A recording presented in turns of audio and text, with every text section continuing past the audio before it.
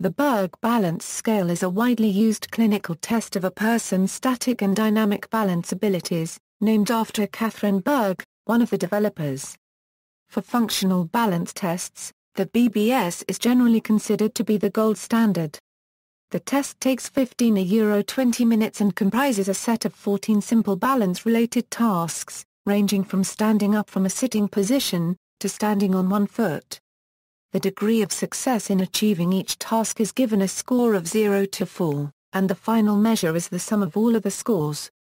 The BBS has been shown to have excellent inter-rater and intra-rater relative reliability, with an absolute reliability varying between 2.8/56 and 6.6/56, with poorer reliability near the middle of the scale, and is internally consistent. The BBS correlates satisfactorily with laboratory measures, including postural sway, and has good concurrent criterion, predictive criterion, and construct validity. Considerable evidence indicates that the BBS is also a valid measure of standing balance in post-stroke patients, but only for those who ambulate independently, due to the tasks that are required of the patient. The BBS was recently identified as the most commonly used assessment tool across the continuum of stroke rehabilitation, and it is considered a sound measure of balance impairment. The BBS has been strongly established as valid and reliable, but there are still several factors which may indicate that the BBS should be used in conjunction with other balance measures. For example, there are a few tasks in the BBS to test dynamic balance, which may limit its ability to challenge older adults who live independently in the community. A ceiling effect and floor effect has been reported for the BBS when used with community-dwelling older adults. The use of the BBS as an outcome measure is compromised when participants score high on initial trials.